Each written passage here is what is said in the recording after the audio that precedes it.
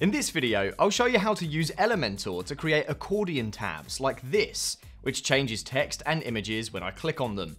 It's super simple. We will use the accordion widget and a few lines of code, which I will leave in the description below. Let's find a section to add the accordion.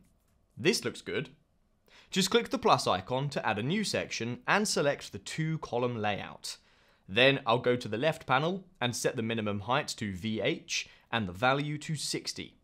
VH is the viewport height of your device, meaning this section will take up 60% of the screen height. And with that done, we now have plenty of space to create the accordion with an image next to it. Okay, our layout is set. It's time to add the accordion widget. Open the widget panel by clicking on the grid icon at the top left. In the search bar, type accordion to find the widget. Now, drag the accordion widget into the left column of the container. Next, I'll add an image widget to the right column. This will help us set up the images that will change with the different accordion items. Just go to the widget panel, search for the image widget, and drag it here. Let's also make sure everything is aligned to the center. I'll just go to the navigator and choose the container with the accordion widget. Then go to the layout tab on the left and justify the content to the center. I'll quickly do the same for the right column, containing the image widget. This will keep both the accordion and the image widgets equally spaced out.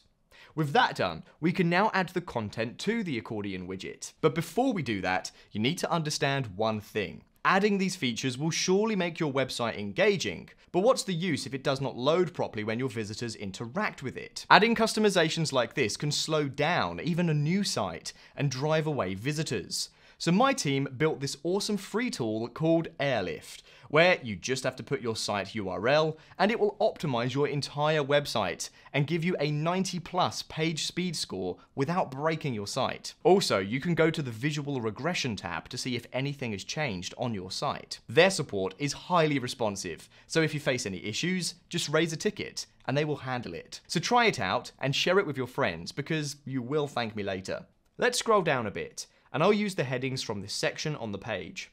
But you can include anything you want. Okay, let's just copy the text from this heading like this. Now go back up to the accordion, click on item 1, and paste the heading here. I'll also complete the different headings quickly, and this is what it looks like. Now let's add the description for each accordion item.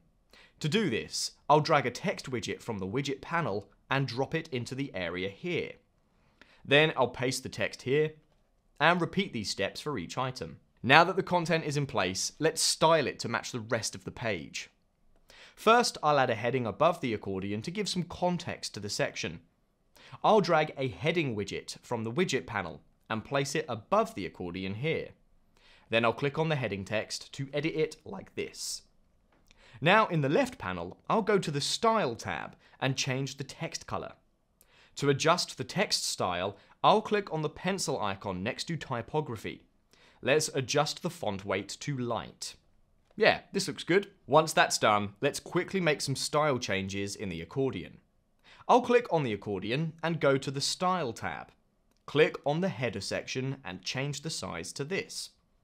This looks good. Let's just add a default image for the right column. This image will be displayed when the page loads, next to the accordion. I'll click on the image widget. Let's select an image from the media library like this, and click on Insert. Now it's time to add some custom code to make our design interactive. Just go to the description and copy the code snippet. Go back to your Elementor page, drag an HTML widget, and drop it below the image. Paste the code here, and copy this toggle image text. Next, I'll click on the image widget again and go to the Advanced tab. I'll scroll down to CSS classes and paste the toggle image text as the class name. This will link the image to the code we added. Now we have to change a few things in the custom code. This will allow us to add the different images and link them with the accordion items. To do that, let's go to the WordPress media library. Choose the image and copy the link from here. Go back to the Elementor tab and paste the image URL here. Okay, let's link this image to the correct accordion item now. Let's preview the page and scroll down to the accordion section. I'll right click on the page and select Inspect to open the developer tools. Let's click here on the top and then click on the first accordion item. Just look for the highlighted text in the inspector panel to find the tab's ID. The ID for this tab is 8300, so let's go back and replace the placeholder ID in the code with 8300. This tells the code to change the image when clicking on the first accordion tab. Now let's move on to the second tab. I'll copy this section of the HTML code and paste it right below. Next, I'll get the URL for the image I want to display when the second accordion tab is clicked, and paste it here like before. I'll also go back to the developer tools, click on the second accordion tab, and find its ID. The second ID is 8301, so let's add it to the code. Preview the page again to check if the image changes when the second tab is clicked.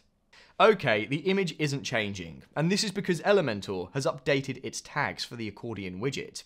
To fix this, I'll go back to the code and change #Elementor tab title in the code with #en accordion item for both the first and second tabs. Finally, let's make the changes for all the remaining items.